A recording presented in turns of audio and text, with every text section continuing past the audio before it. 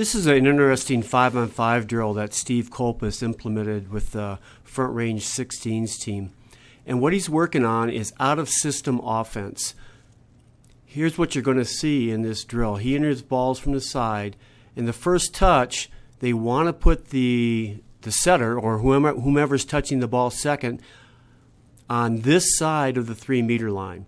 If they do that, then you can set a hitter and the hitter can jump and swing as you see there.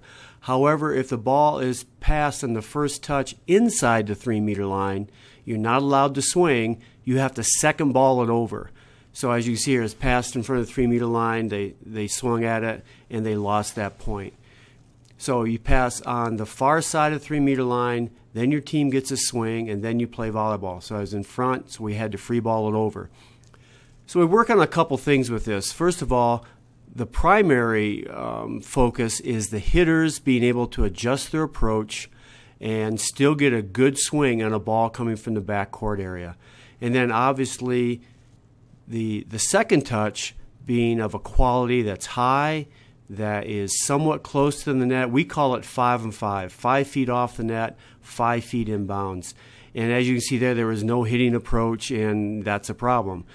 So you really want to work with your outside hitters on getting off the net, get outside the court, so they can take a ball that's coming from the far side of the 3-meter line, as you see here, and still getting a quality swing on the ball.